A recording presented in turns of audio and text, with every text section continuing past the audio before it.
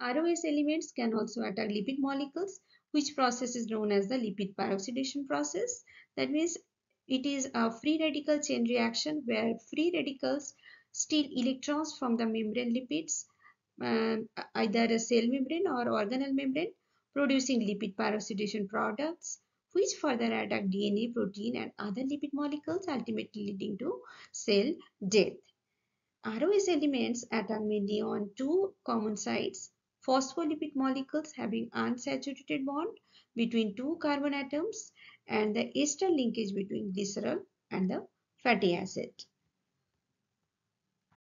Mainly two steps are involved in lipid peroxidation process: initiation, propagation, and termination.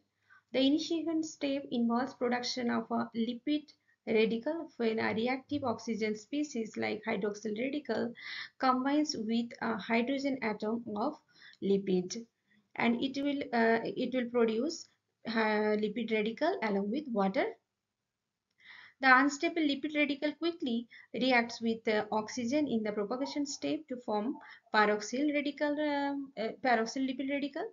Then this peroxyl lipid radical can react with lipid to produce lipid hydroperoxide. The chain reaction of free radical reactions continues until a non-radical species is formed by combination of two free radicals in the termination step.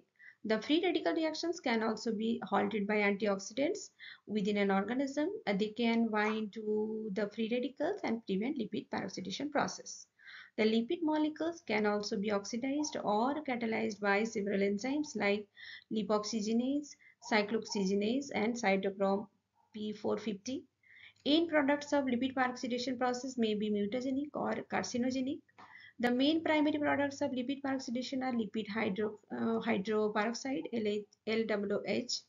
Among the many different aldehydes which can be formed as secondary products during lipid peroxidation are malonaldehyde MDA, propanol, hexanol, and 4-hydroxy nonanol, that means 4-HNE. MDA is most mutagenic product of lipid peroxidation, commonly used as a biomarker for oxidative deterioration in omega-3 and omega-6 fatty acids, whereas 4-HNE is the most toxic product, and it displays a dual role as a protective signaling molecule during gene expression and a cytotoxic promoter of pathological pathways. This figure is showing you initiation, propagation, and termination pathways during peroxidation process of polyunsaturated fatty acid. Most often, reactive oxygen elements affect polyunsaturated fatty acids or PUFA because reactive hydrogen-containing methylene groups are present in between multiple double bonds. So, in this figure, two double bonds are present here, and this is the active methylene group where hydrogen is where reactive hydrogen is present. Now, except O2 minus and H2O2, most of the ROS elements can initiate this lipid peroxidation process. So, during initiation process means it is initiated by ROS elements. I have given one example that is the hydroxyl radical, and PUFA is converted to lipid radical.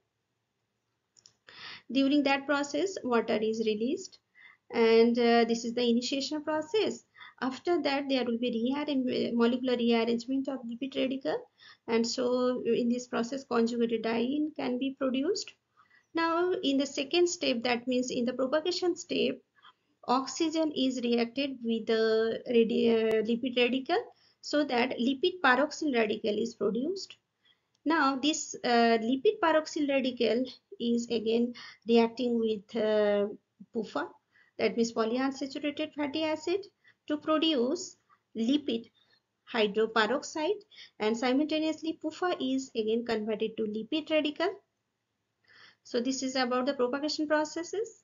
In the last step, that means in the termination step, in the termination reaction, antioxidants donate hydrogen atom to the lipid peroxy radical and resulting in the formation of non-radical products.